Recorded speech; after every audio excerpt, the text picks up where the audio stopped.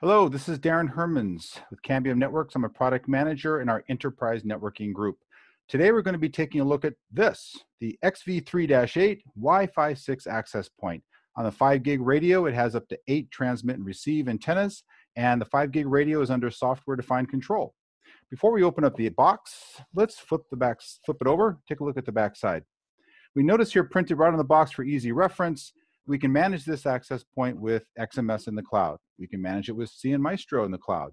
We can manage it with an on-premises CN Maestro server, or we can manage it as a standalone AP. Also at the bottom of the box is a nice QR code printed very large. Just take your smartphone, go ahead and snap that picture, and then presto, there we go. Now we can easily access all the online material, including user documents, installation guides that you can use to finish your installation. So nice, convenient way to finish the project. Let's open it up, see what's inside. Okay, so first of all, standard leaflet, product leaflet, you expect that, printed in 9 languages. So I hope you plan to read all of them. Opening it up, there's a nice diagram showing 5 different ways to mount this access point. There are 3 different T-bar mounting systems, 24, 14, and 38 millimeter. Wall mount or ceiling tile mount. I'll show you all those accessories in just a minute. Now the access point comes in a clear plastic bag. It also comes with a clear plastic liner installed over the AP. And that's a really nice feature suggested to us by one of our partners.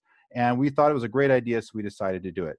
The nice thing about the clear plastic liner is that when you're all done with the installation and your smudgy fingers have been all over the access point, you can just peel off the liner, throw it away, and the installation looks very, very clean. Now this particular access point does not have the liner because, well, I've been playing around with it, so I've taken it off.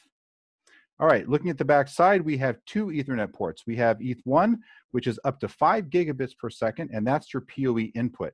You can operate this access point on 30 watts, full data radios, no problem at all, including the scanner radio. If you do want to use the USB port to plug in a USB external device, then it does require more than 30 watts to operate with the USB.